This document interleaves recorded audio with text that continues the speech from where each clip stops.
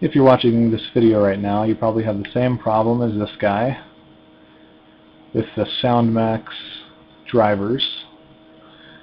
He doesn't have a stereo mix recorder, which is ridiculous. So I was looking at all the comments from this video, and this one right here said, oh, just download this driver. So I copied it, went to Google, pasted it there, see, Google, pasted it, search. Oh, it's the very first link. Seems too easy. Let's hope it works though. Alright, well, for the first one, for Windows 64-bit edition, you probably don't have that, but if you do, download that one. The next one's for Windows XP. Yeah, that looks like the right one. Let's just go down to check these other ones real quick. XP 64-bit again, but it's a more updated version, so if you have 64-bit, go with the third option.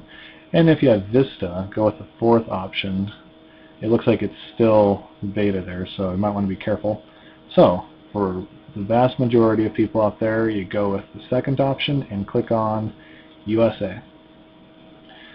Alright, there we go. It's prompted you to download it. Do so, and then just install it like you'd install anything else. I'm just going to cancel because I already did. Down here, you'll see that it added stereo mix to the jumble of recordable devices.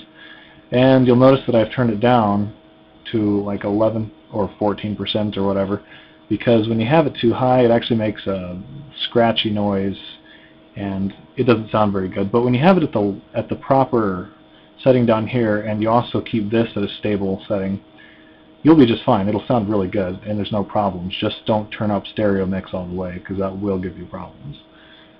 And I guess that's about it.